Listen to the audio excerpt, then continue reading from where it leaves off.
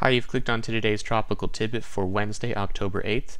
The thoughts expressed in this video are mine alone, and in making decisions, please always consult the National Hurricane Center and National Weather Service, not me. Well, here's the Atlantic, early October now, and you haven't heard much from me this season because there is not much to talk about. We've only had 5 storms, Edouard being the last one, big hurricane that came up east of Bermuda, which I never made a video on because it never was a threat to land, but it was a nice storm, our only major hurricane this season.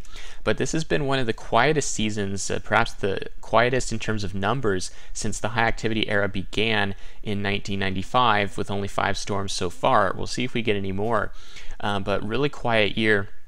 And there are reasons for that, which I might talk about after the season ends or before next season begins, which will be an interesting discussion. But the quiet period continues in the Atlantic, and right now there's only a few areas to watch. We're starting to shut down the Cape Verde season now. Anything east of the Caribbean probably not going to develop. It's been unfavorable all year anyway. But by October, we really start to shut down this area of the Atlantic. But there are a couple areas of low pressure, couple waves here, an upper low or two coming toward the west-northwest, and may have a shot to develop in the southwest Atlantic here. If we look at the European out today too, we see the low height anomalies north of the Lesser Antilles. We see the central North Atlantic ridge to the northeast and a trough over New England. This paints a pretty clear path out to sea east of the United States, but might be something for Bermuda to keep an eye on, might bring some heavy weather up that way, and we'll see if we can get a name out of it, maybe a tropical storm, maybe get that F name, Faye I guess it would be, to get named out of that system, but not looking like a terribly productive pattern in terms of producing mature hurricanes, but we might see something come out of this disturbed weather as it comes west-northwest. The other area to watch is this large monsoonal gyre centered over Central America, kind of fighting with lobes of vorticity in both the Eastern Pacific and the Southwest Caribbean. And the NHC has shaded this yellow for low probability on the Atlantic side over the next few days. And you never really know with these gyres. You got to keep an eye on them to see if some part of the vorticity can rotate up towards Central America on the Atlantic side and maybe the Gulf of Mexico. The GFS is up to its usual tricks, had been showing a hurricane developing in the Caribbean and the Gulf of Mexico during the last several days worth of runs, and it's been showing that most of the year, in fact, and it's just now backing off. The reason I didn't make a video about it the last few days is because it is very untrustworthy, the GFS, if it has no other model support from the European or others, and it really didn't, and is now finally backing off of its bully pulpit for these West Caribbean storms, and is no longer showing this thing blowing up. And that's probably what's going to happen, is that most of it will stay out over the Eastern Pacific, and we might get a new storm out here from that. But if we look at the European out today too, again, there's our storm, or our wave north of the Lesser Antilles, but down here, here's our monsoonal gyre. You see this northeast flow. It's not really trade winds, but it's on the south side of this subtropical ridge here.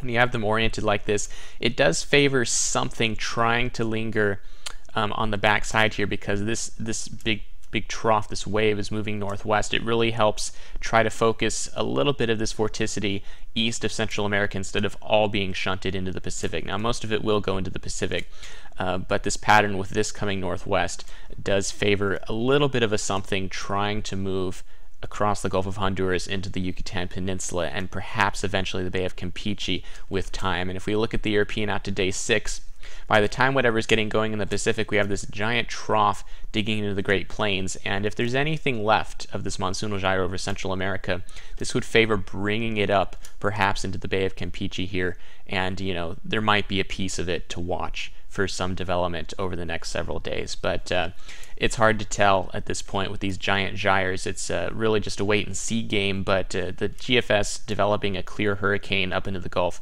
not really going to happen in all likelihood, given its clear bias and the fact that most of the gyre is already getting focused on the Pacific side, and that's usually the side that wins because it's more favorable for that kind of thing.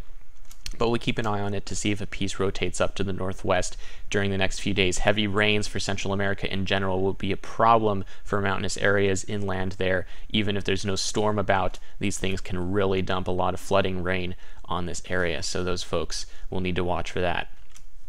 Other than those two areas, there's really not much to see in the Atlantic, as has been the story most of the year.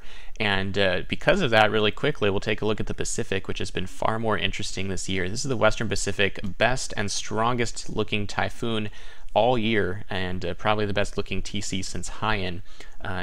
This is a Cat 5 super typhoon, really beautiful looking, hopefully affecting nobody out to sea at the moment. Will eventually be moving north here toward the Japan island chain and the Japan mainland here.